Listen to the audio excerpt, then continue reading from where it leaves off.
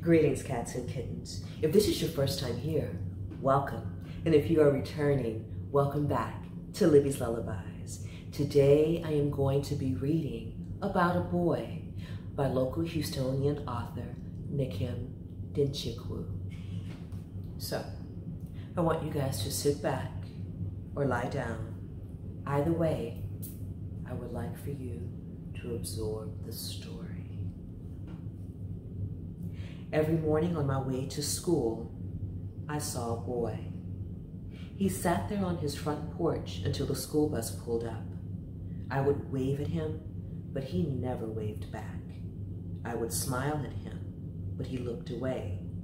He never smiled. Well, I never saw him smile. When I got on the bus with the other kids, I would run to the window just to see if he was still there. "He's a weirdo," one of the kids on the bus shouted. "No, he's just ugly," another shouted. Some of the kids on the bus started laughing. "That is not nice," I said to them. I wondered how it would make them feel if someone made fun of them and called them names. Their bad behaviors reminded me of many summers ago when I was bullied. I do not understand why some kids choose to be bullies. My mom said bullies are cowards. They are not born, they are made. So when they continued laughing out loud, the bus driver, Mrs. Rowley, told them to find their seats and stop being mean. What I couldn't figure out was why they called the boy names. I wondered if they had met the boy before. Were they friends? That made me wonder even more why the boy never got on the bus. Maybe his mom or dad drives him to school instead. I wish he would just smile sometimes. I mean, come on. A smile doesn't cost a thing. My mom said a smile completes how we look. She always says my smile makes the sun jealous. Well, I just love to smile, and it feels great, so I share it. When I finally sat down on the bus and looked, the boy was still sitting there. He always had a book with him. While at school, I wondered about the boy. He looked sad and alone. He always sat on his front porch every school day. I wondered where he was on the weekend. Maybe he will wave back at me after school today. But wait, could something be wrong with his hands? School was finally over, and the boy was still there on his front porch. Where was he all day? Maybe he doesn't talk to his neighbors and strangers. He seems unfriendly. Should I wave at him again or just ignore him? So I did what I always do on every school day when I see him, and he did what he always does when he sees me. Ignores me, of course. Then I thought of a solution. Maybe it will work. I hopped and I skipped on my way home in excitement, and not just because I will be baking some fresh pie with my mom. It's Friday. And you know what that means? No homework. Yes! When I got home, my mom was already back from work. She's usually home early on Fridays. "Hi, Mom." "Hi, sweetheart. How was school today?" "The usual." "Mom, do you remember our neighbor that I always tell you about? The boy that doesn't wave or smile back at you?" "Yes." "What about him?" "He has refused to be friendly, and this morning on the bus, the other kids were making fun of him. They called him all sorts of not-so-nice names. What could be weird about him, Mom? Why won't he be nice to me? Why doesn't he get on the bus? Does he even go to school? You know what? Maybe I will stop being nice to him." Slow down, sweetheart, slow down. What did I tell you about how not to be when you do not know the whole story? I said to never judge a book by its cover. You must read the whole book to know what it's all about. Good. How about we go and introduce ourselves to him and his family, my mom suggested. I was excited. That was the solution I was hoping for. Really? Can we go now? Sure, sweetheart. What do you say we bake a pecan pie today to share with him and his family? Really? Cool. washed my hands and rushed to the kitchen to get everything ready for the pie. "Hello, may I help you?" an elderly Japanese woman asked. "Good afternoon. We are your neighbors from down the street. I am Victoria, and this is my daughter, Li Chi. I am Miss Lian. That's my grandson, Sora." I waved and smiled at Miss Lian, but Sora was busy watching the television. "Hello, Sora," we said. He didn't even turn to see who said hello. Surprisingly, he waved back. At least now I know nothing is wrong with his hands. "Pardon my grandson. Nice to meet you both," Mrs. Lian said. "Same here. Can Li Chi play with Sora sometimes?" my mother asked, nudging me to go and give Sora the pecan pie. "Hi, Sora. We brought you some pecan pie," I said while walking towards him, but he ignored me. "Are you surprised?" "I'm not." Mrs. Lian smiled and said, "Thank you. That is so kind of you," and gently took the pie from me. "Sora, would you like to play with Li Chi tomorrow?" his grandmother asked. Sora didn't answer his grandmother. He got up from the couch and started to walk away. It was then that I saw why he never waved or smiled back at me while sitting on his front porch all of those days. I went home feeling very sad. I was so mad at myself because I judged him without knowing him. I started to cry even more when I remembered the names those kids called him on the bus today. Meanwhile, back at Sora's house, would Li Chi want to play with me now that she knows? The other kids bullied me on the bus and at school because of it. I remember those days.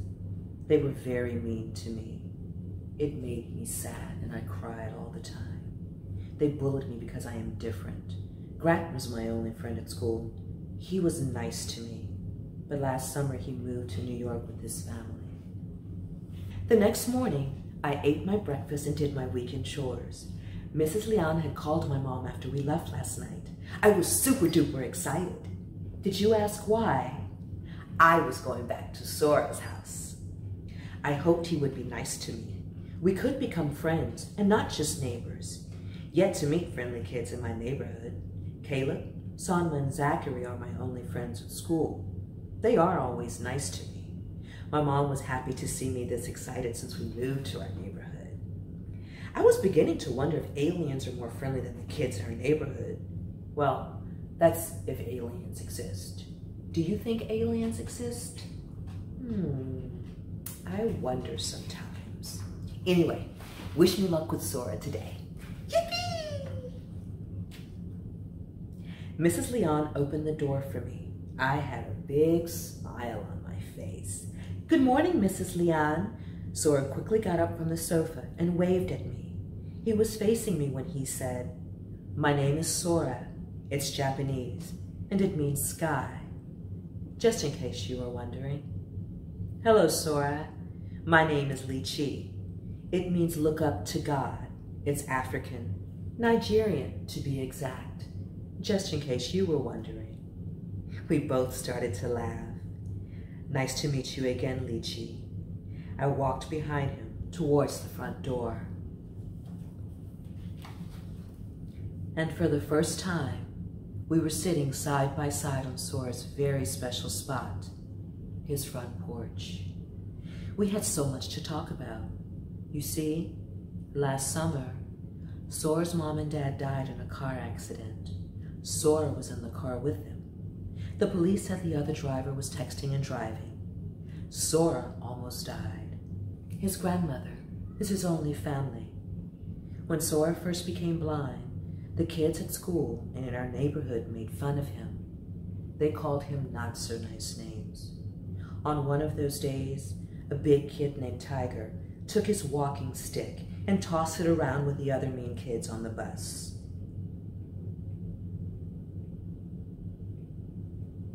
"Please give me back my stick," Sora said to them. Sora said he could not find his way around the bus without his walking stick, so he tripped and fell on his face. He broke his nose. One of the kids had used her backpack to block Sora's path. They thought it was funny to watch him find his way without his stick.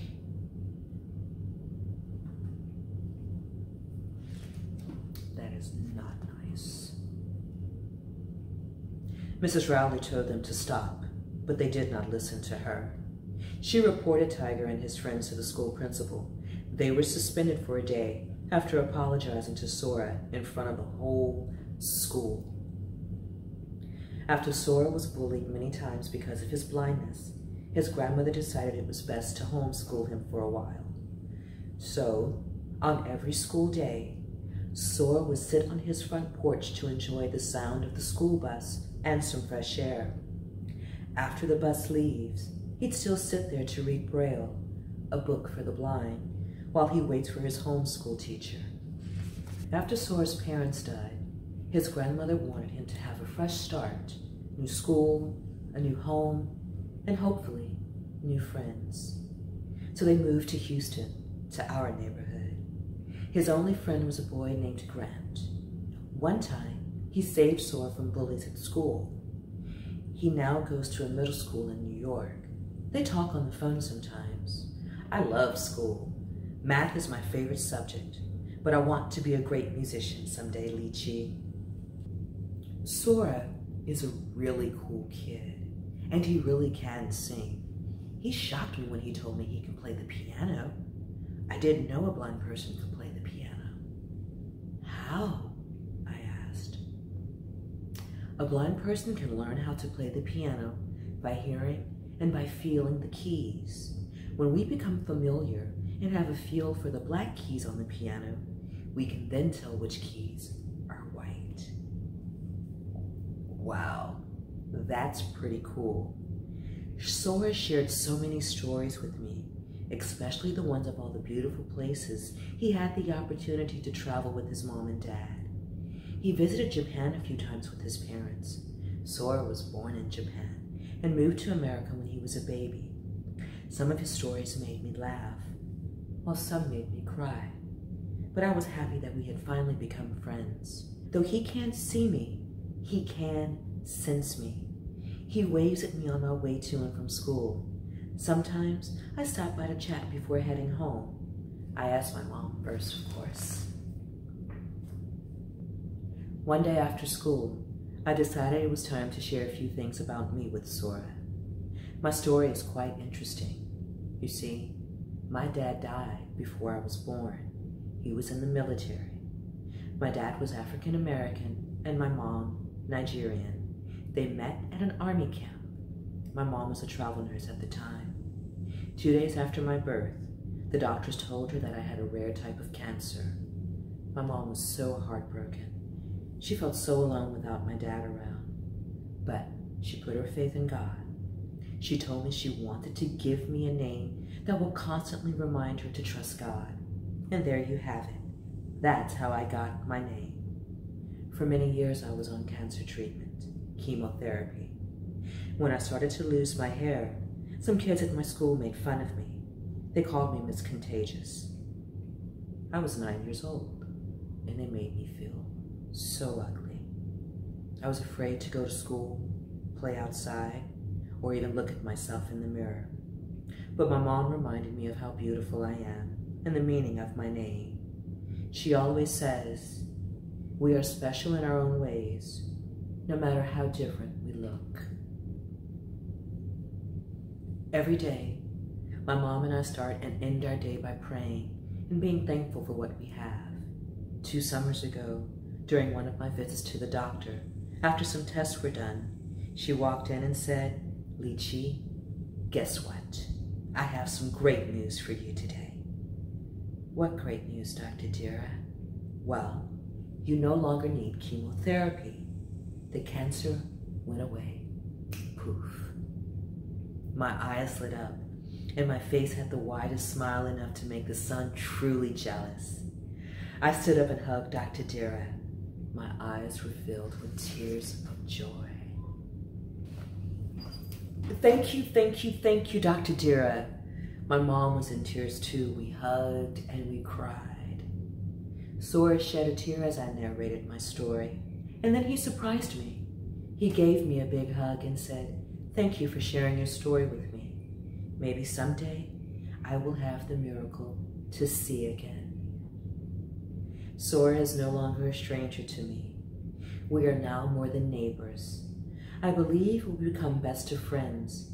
Just like many kids who have been bullied and judged for different reasons, Sora and I are like two peas in a pod.